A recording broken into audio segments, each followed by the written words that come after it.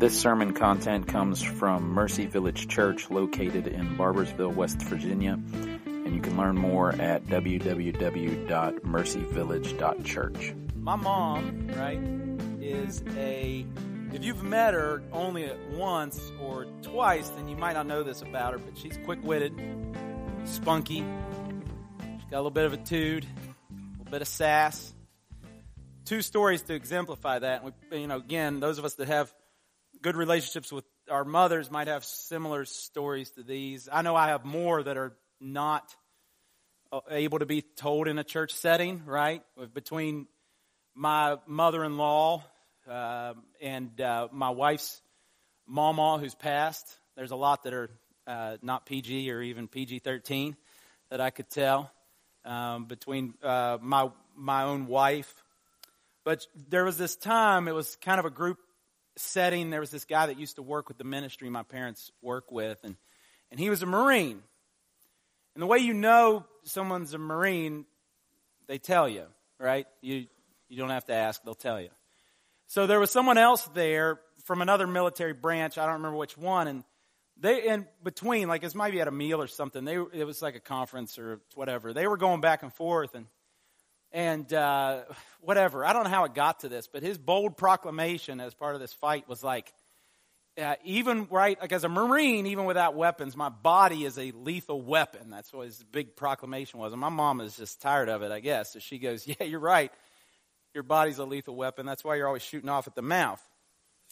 So just right, there she goes. So a better one, not as politically correct anymore probably, but there was a lady from the South. She found out my mom's a Yankee. My mom's from Maine.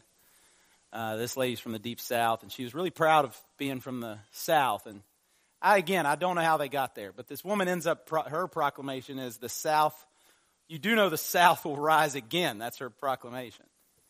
And my mom says, you're right, the South will rise again. The scum always rises to the top. So my mom said that, not me. Don't hold that against me. My mom obviously loves all people. That was just their way of being funny, right? It's funny. If you're from the South, don't be offended. And if you ever meet my mom, don't hold it against her. She's probably upset that I even told that story. Here's the reason I tell it, though. I think in our lives, many of us, even if it's not our own mom, because I know not all of us have maybe had great experiences with our own mom, but we've had ladies in our lives who have displayed strength, right? Like we laugh about some of these stories, but underneath them is this strength that certain women possess, this tenacity, this perseverance. We're going to meet 5 specific women in Exodus chapter 1 and 2 who were defiant, right? Rebellious in the face of evil. They stood in the face of evil, unflinching. And we're going to learn from them today. Know this, though, it's not their story, it's God's story. This is God's story. But with all of God's stories, as they play out in real time, through people, His people. And today in this story, it's His defiant daughters. My prayer today as we look at these lives of these ladies is that primarily we'll see God's divine power and providence, right? Regardless of whether you're a mother or a woman to be inspired by these stories or not, that what you'll see above everything else is God's providence. God is over all things, working things together for the good of His people. And because of that, we can trust Him, no matter how difficult situations get. And that also we'd be moved to obey Him. Right? Like what we'll see overall through these ladies' lives today is that God's divine providence, His sovereignty over all things, testifies that He is worthy of obedience even when it's difficult. God is worthy of obedience even when it's difficult. So, Father, today what we know not, please teach us. What we are not, please make us. And what we have not, please give us.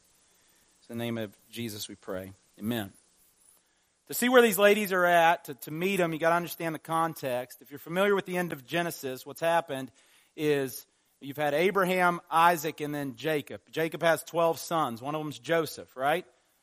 Before Dolly Parton had her coat of many colors, Joseph had a coat of many colors. His brothers hated him for it because he's most beloved by his father. They were going to kill him. Instead of killing him, they sell him into slavery in Egypt. Remember this one? He ends up in Egypt, and he's a turbulent story there. Sometimes he spends in prison. I mean, just, as close to death as possible.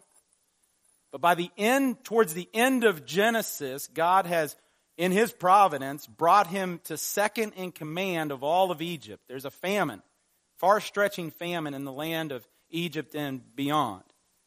God revealed to him this was coming, and He's prepared Egypt for it. And so they're ready. They're ready for this famine, and those outside are not. And so they come to visit. And if you remember the scene of the story, Joseph's brothers show up, right? And they don't know it's him. After a few trips, or after their second trip to Egypt, He reveals that it's Joseph. And in that you see God's side. You remember He says, Joseph says, what you intended for bad, God intended for good. He works it out. So Joseph's tight with the Pharaoh. His family moves down to a place called Goshen, and they start to multiply.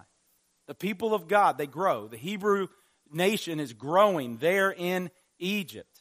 Can't be stopped, can't be slowed. And while they're there, though, there's a transition in power, and we read about that in Exodus chapter 1, verse 8, which I didn't put a slide for this, don't worry, I'm sorry. Now there arose a new king over Egypt who did not know Joseph. Now, in Egyptian history, there were rulers who were not ethnic Egyptians. And then there were times where they were ruled by people who were ethnic Egyptians. Now, what scholars speculate is that when Joseph comes to power, we don't know this for sure, but people speculate, when he came to power, there were outside rulers, right? Non-ethnic Egyptians ruling over Egypt as the pharaohs, right?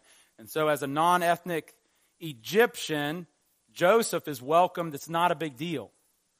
But when ethnicity returns to power, Egyptian ethnicity returns to power in Egypt, it's speculated that when that transition happens, that's when the Hebrews, the Israelites, Joseph and his family are kind of cast aside. They actually become enslaved. That's what the Pharaoh does. They're out making bricks. And it's terrible and hard and difficult. And the plan for the Pharaoh is population control. He's hoping that the men are out working all day. Even the women are out working all day. They'll not have time for reproduction. So that's not going to happen. They're going to be tired and exhausted. They're going to get sick more easily and die. It'll thin them out. But God has different plans. It doesn't happen. Instead, they grow in number. But then Pharaoh makes things worse. And this is where we start to meet some of these ladies. So it's already bad.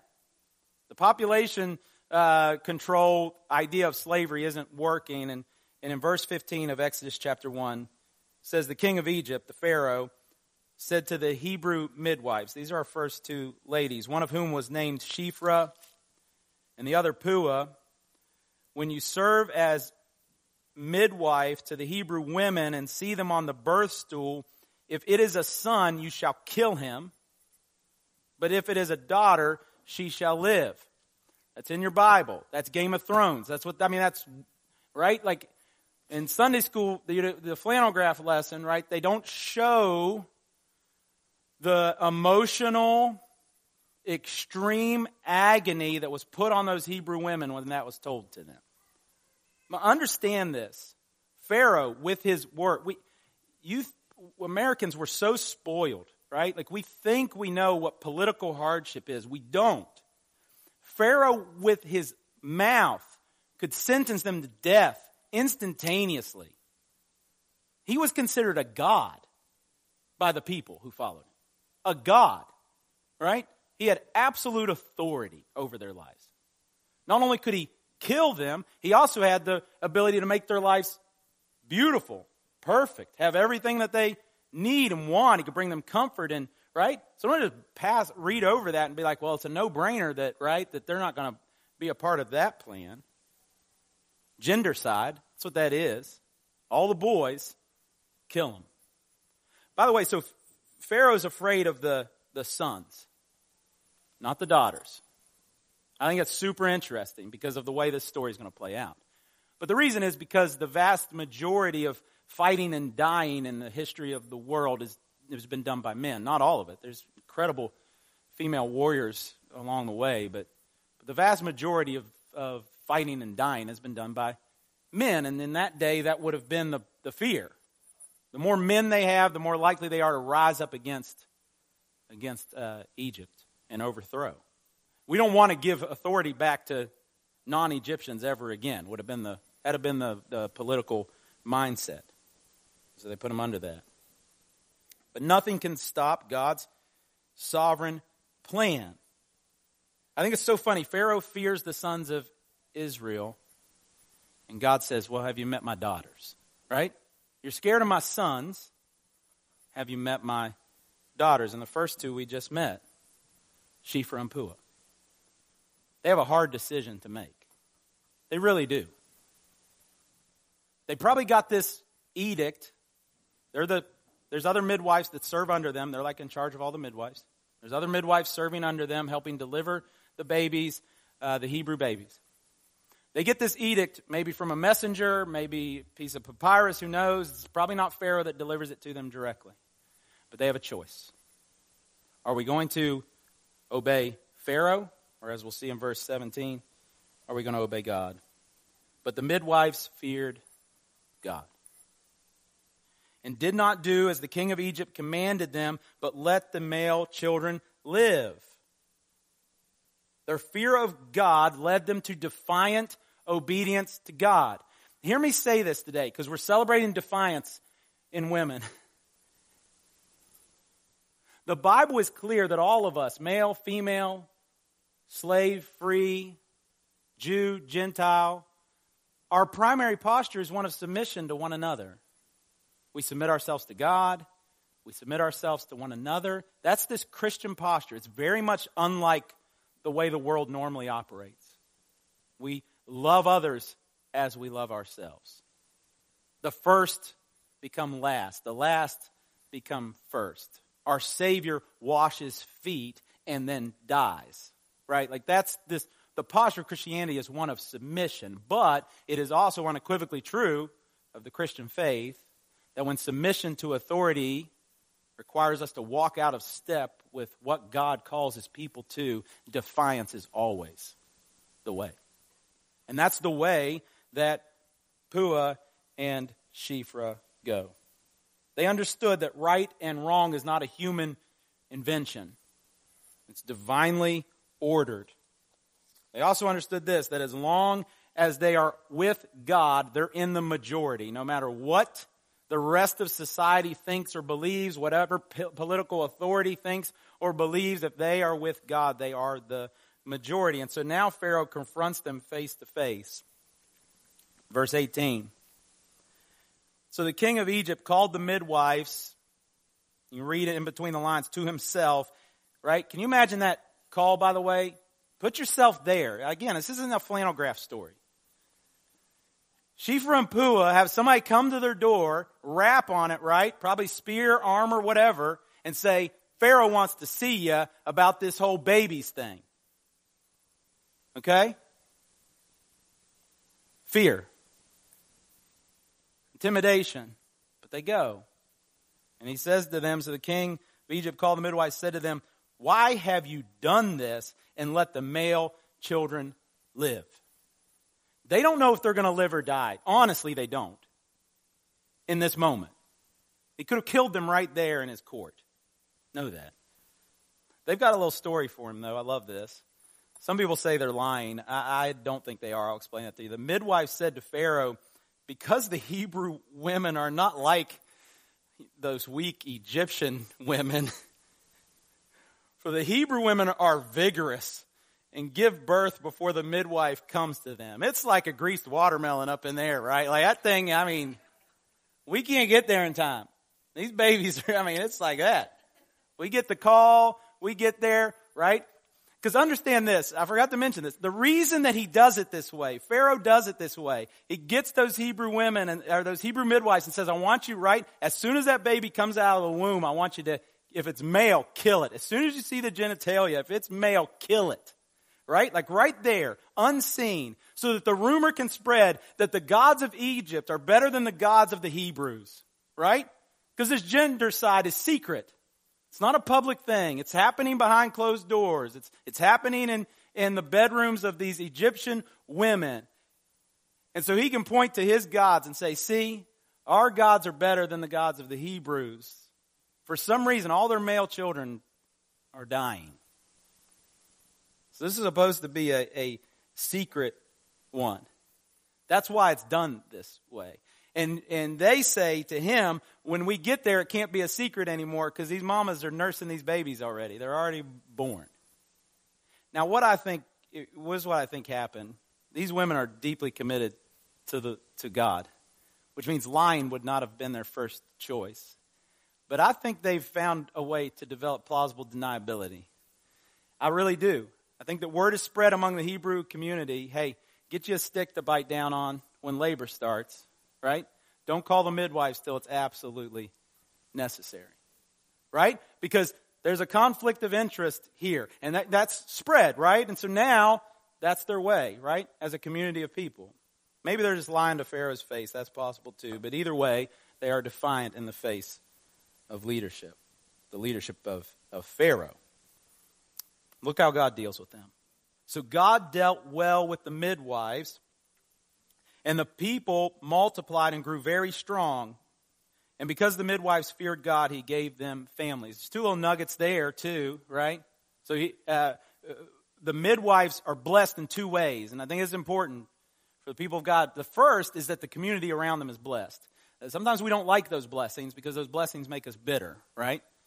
The first blessing that comes to them is that the rest of Egypt, or the rest of the Hebrews around them multiply. They don't have kids yet. Likely, in that day, if you were a midwife, you were either barren or you were single.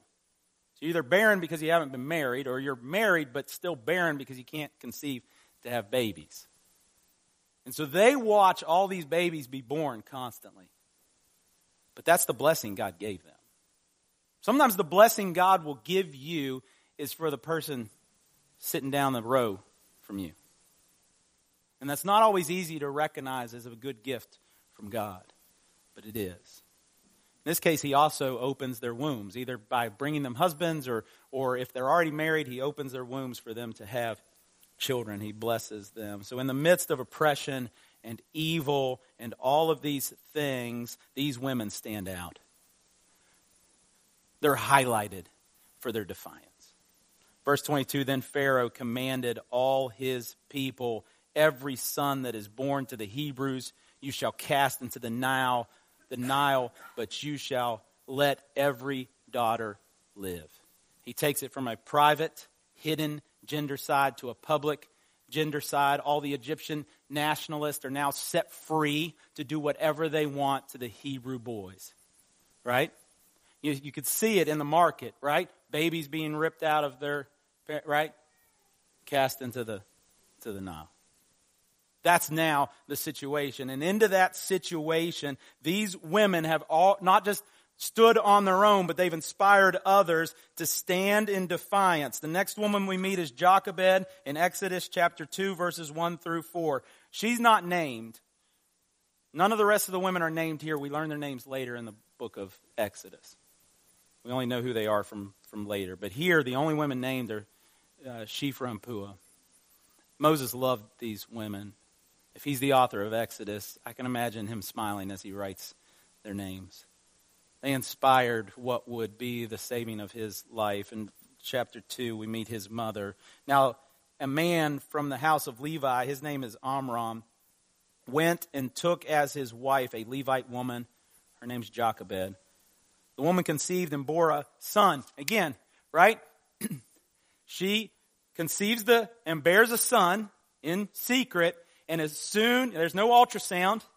As soon as she sees the genitalia, her heart, not because it's a boy, but because of the current situation, just imagine her heart dropping. This is going to be hard. It's going to be difficult. She conceives and bears a son, and when she saw, how many times can a pastor say genitalia in a sermon? That's what I'm going to try. That's what I'm going for today. When she saw that he was a fine child, that's what my mom said, she hid him for 3 months. And when she could hide him no longer, she took for him a basket, this is the part of the story we remember most, made of bulrushes and daubed with bitumen and pitch, and put the child in it and placed it among the reeds by the riverbank, and his sister stood at a distance to know what would be done to him. That's the famous part of this story. We still have Moses baskets. You can buy a Moses basket to this day. Like, it's still like a thing. So Jochebed has a choice. Her name means Yahweh is glory, by the way, which is another clue to where her allegiance lies. She fears the Lord more than she fears Pharaoh. And so it's easy to say that she just did what any mother would do. But if you've lived long enough, you know that she didn't do what any mother would do. She did what in particular a mother who understands the image of God, that we bear the image of God, would do. She chooses risk over safety. She chooses difficulty over comfort. She chooses life over death. This will not be the easy choice for her. Know that. The easy choice for her would be without her son. To see that baby gone. She chooses the difficult path. Listen to me, today it still takes courage to be a mama. It really does. It takes emotional vulnerability to be a mother. It takes fortitude to be a mother. It takes discomfort, a measure of discomfort. Some seasons greater than others, but a measure of discomfort to be a mother. She chooses that. For Jochebed, being a mama took explicit defiance to earthly authorities and powers of her day. Defiance to the dominant culture of where she lived. But the story gets even more interesting because after we meet Jochebed, right up till now, it's been Hebrew women. We understand their motivation. Yahweh is who they fear. God is their glory. That's who they're. Now we meet an Egyptian woman who's going to join the story. And it's even crazier than that because it's not just an Egyptian woman. Verse 5, now the daughter of the gendercide king. The daughter of the one who wrote the edict that all the babies that are male and Hebrew should be thrown into the Nile. That Pharaoh. Hitler's daughter. Right? That's who came down to bathe at the river while her young women walked beside the river. She saw the basket.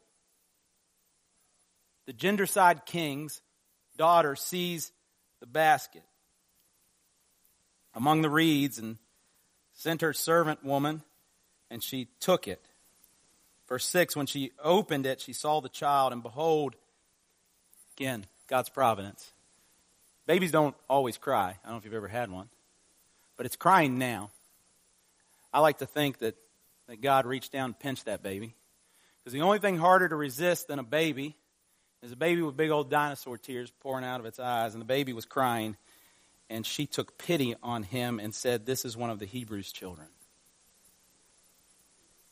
God's flipping the script.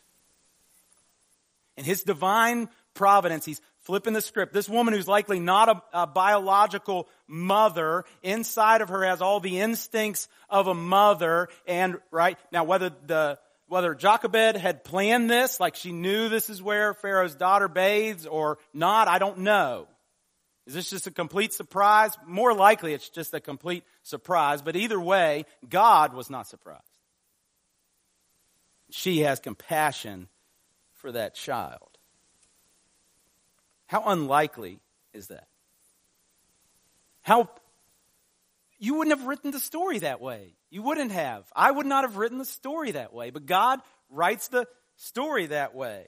Listen, there's this proverb from Togo, West Africa. I love it. It says, God chases the flies from the animal without a tail. What that means is Jochebed and her daughter and her husband, Pharaoh had cut off their tail. All the pestilence that he was bringing upon them, they had no way, right? You seen a cow, or not a cow, or a horse, like flip their tail, whatever, to bat off the flies? That's a tail. They can't do that. They can't push back against the pestilence. God chases the flies away with the daughter of the one who sent the flies to begin with. Come on. This is our God. You think that your situation right now can't be turned around to bring glory to God and joy to your heart? Think again, because this book's full of stories like that. This is one of them. So here comes Pharaoh's daughter. God's using the daughter of the one who decreed genocide to rescue the boy. The glorious mystery of God's providence. Last one of our 5 defiant daughters. And she's young. Listen, if this girl would have been 13 years old or older, this is wild. You got to know this. It makes the story so much more beautiful. She would have been off making bricks. So she couldn't have been 13 or older. If she was under 6 years old, she probably wouldn't have been trusted with this task. So she is between 6 and 12 years old, most likely. Again, we don't know that for sure, but that's what the evidence would suggest. It's like a 10-year-old girl. She's like my daughter's age. Standing there, guarding her baby brother in the reeds, and here comes the daughter of the one who's killing all the babies. You imagine how much her heart's racing? Man, she's stone cold. Watch her. Verse 7. Then his sister, she comes running up. She says to Pharaoh's daughter, shall I go and call a nurse? She sees wait for that too, right? Like she's probably waiting to see her face, the Pharaoh's daughter's face. Because if it's one of anger, one of frustration, one of go get the guards, we got to take care of this, it's a different story.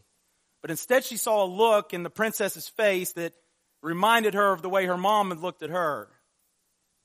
That reminded her of the way her mom had looked at baby Moses when he'd been born. And so she runs up. Sister said to Pharaoh's daughter, shall I go and call you a nurse from the Hebrew women to nurse the child for you? And Pharaoh's daughter said to her, go. So the girl went and called the child's mother. Come on.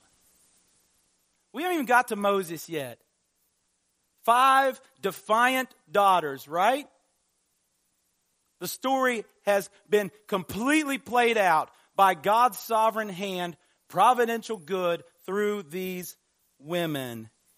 And now it's through a young 10-year-old, 11-year-old little girl thinking on her feet, doing what's right, coming up there. Remember, this highlights 5 defiant daughters, but this story really highlights one providential God. Watch how it plays out, verse 9 and first half of verse 10. And Pharaoh's daughter said to her, take this child away to Jochebed, the wet nurse. She's a wet nurse now.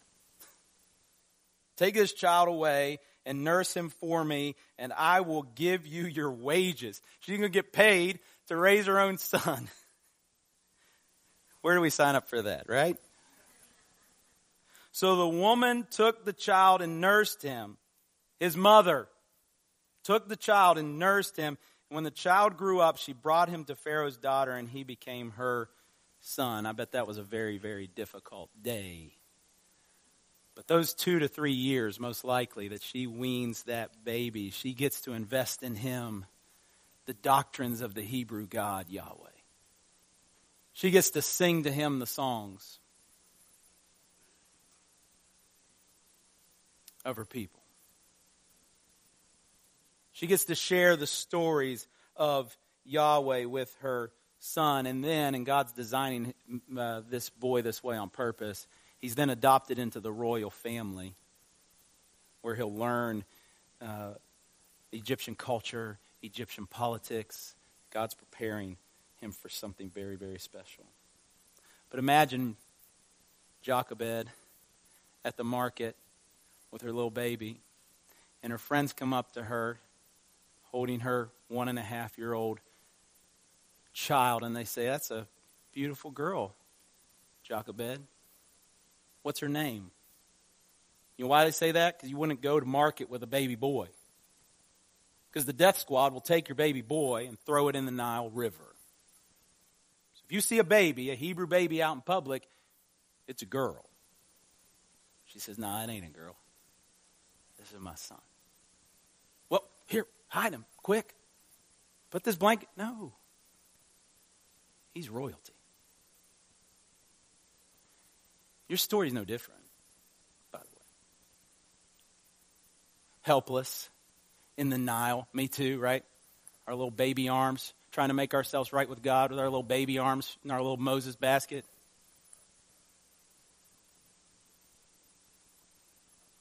A child of royal blood, Jesus comes and plucks us out, saves us, brings us into his family, right? Our story's the exact same. Because look who the boy is. You already know this. She named him Moses because she said, "I drew him out of the water." God's doing something. The boy's back with his mama. He's adopted into royalty. And observe the rescue. The sons were the ones to fear, but the daughters were the ones who rescued Moses. The water that was designed to kill him will be the water where his life is saved. The family of wrath that was supposed to bring wrath down upon him will be the family that rescues him. God flips the script. And so for the children of God today, what's the application? These defiant women speak to all of us, male and female, and tell us that even when times are difficult, because God is sovereign and providential and good and works things out for his glory and the good of his people, we can trust him. We can obey him even when things are difficult. That's for all of us today. Every single one of us can learn from these 5 defiant daughters that obedience to God is worth it even when it's difficult. But let me close by talking to the daughters of God in this room. In particular, those who are in seasons, or maybe seemingly always in seasons, where you have found yourself in what society would call stereotypical womanly roles. Raising kids, those types of things. Or in a career that is normally kind of, that's what women do. They're the mother baby nurses. They're the, you know what I'm saying. In particular, those of you who find yourself in stereotypical womanly roles. Look at the passage again more closely. We have 2 non-mothers that we meet in Shiphrah and Puah who are caring for other people's children as if they are their own, even though they don't go home to the same house as those kids. Right? Like there's people who live like mothers, as mother-baby nurses, as elementary school, middle school, high school teachers, as psychiatrists, as mentors to other, right? They live that way before they even have children.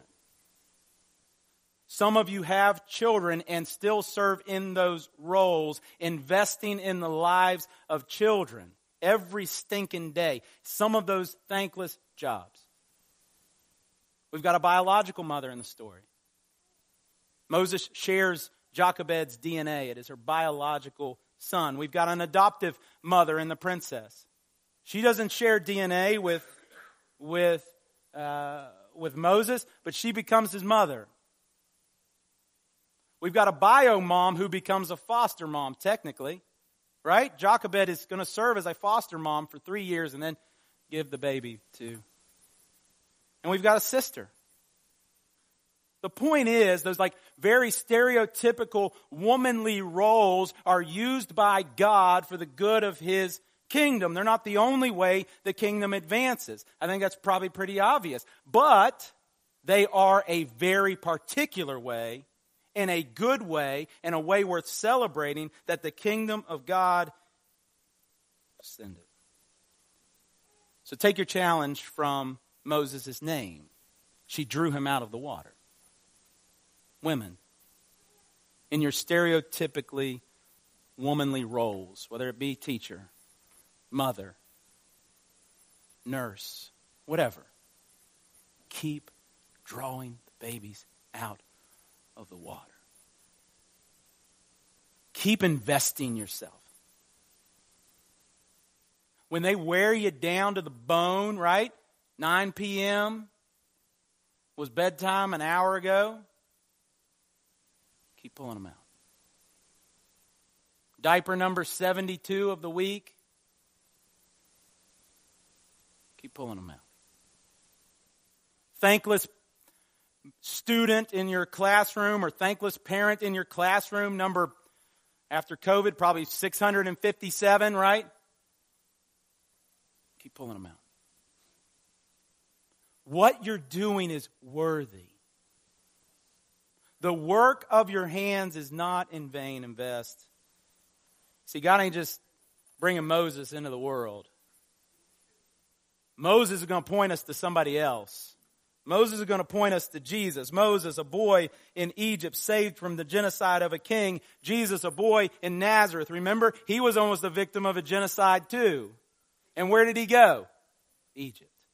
Both those boys went through Egypt, avoiding genocide by God's grace. Moses would become a royal son through adoption and gain the benefits of royalty. Jesus would give up the benefits of royalty, come to this earth, live as a man, die in our place so that we could gain the benefits of royalty. Moses would go into the river of death for his own salvation and come out alive on the other side. Jesus would climb the hill of death and carry with him all of our sins on his back. He would die. He would be buried in the tomb of death, but 3 days later he would come out on the other side alive. Moses, he would owe his life to the women in his life that God graciously and providentially put in that place. Jesus owes nothing to anyone. But yet, in his gracious and mysterious providence, he would send women first from the grave to proclaim the risen Jesus. Moses would one day, by God's grace, lead the people of God to freedom from slavery and almost all the way to the promised land. Jesus says to you today, be free. Through the finished work of Jesus on the cross, be free. Last verse, Acts, sermon on the Old Testament. Acts chapter 13, verse 38. Let it be known to you, therefore, brothers, that through this man, Jesus, forgiveness of sin is proclaimed to you, and by him everyone who believed is free from everything from which you could not be freed by the law of Moses. Jesus is the better Moses. Jesus has performed for us what we could not perform for ourselves, making us able to be right with God. And because of that, God's divine providence, working through every person in this room who's a child of God, regardless of age or gender or background, God's divine providence testifies that he is worthy of obedience even when it's difficult. So what's difficult right now? Where are you struggling to walk in obedience? It's worth it. He's worthy of following. These 5 Defiant daughters prove that. And countless other stories prove the same.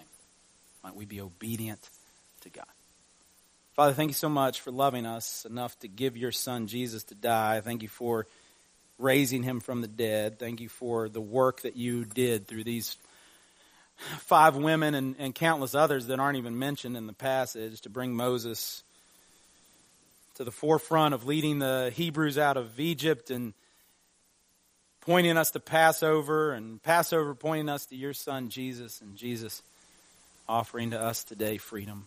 If anyone's here today not a Christian, I pray that they would believe on the Lord Jesus Christ and be saved today. For those of us who are your children, give us, like the 5 Defiant daughters we saw today, a boldness to obey even when it's difficult. Amen. Jesus we pray. Thanks for listening. You can subscribe to this feed wherever you listen to podcasts. We exist to experience and embody redemption and renewal in Christ alone, and we'd love for you to experience what God is doing as Jesus builds Mercy Village Church. Connect with us online at www.mercyvillage.church.